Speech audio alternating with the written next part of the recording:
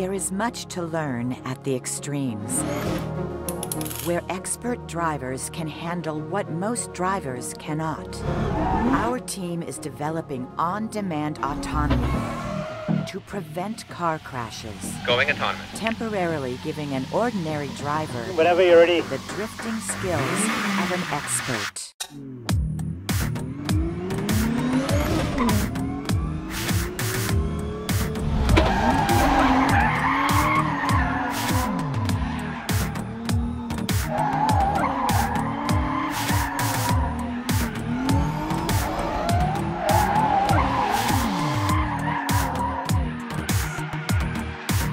Great run. Look good. That looked good. Copy that. Let's go again.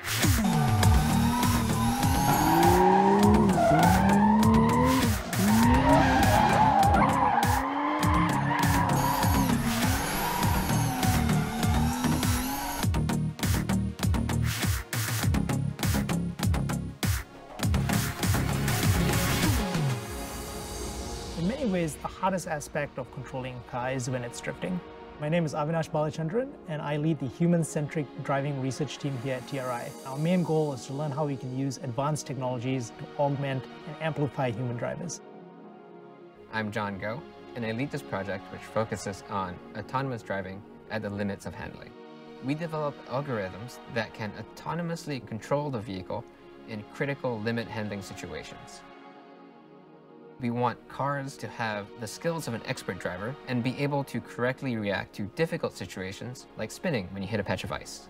When you're drifting, there are a lot of forces at play, and you've got to really understand how every degree of steering angle slows the car down, or every additional application of throttle rotates the car.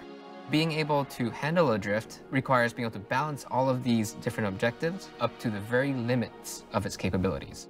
The vehicle is programmed to know where the obstacles are and where the track boundaries are.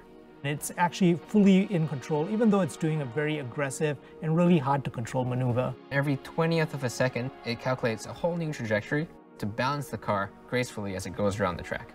We are looking at how to control the car in the entire spectrum of its performance, and then really build technologies that are not replacing humans, but rather incorporate expert driver skills into how regular drivers drive. When it all comes together and the car does something truly impressive, it really seems like we're getting a glimpse into the future. All right, John, reset. We're going to do this one more time.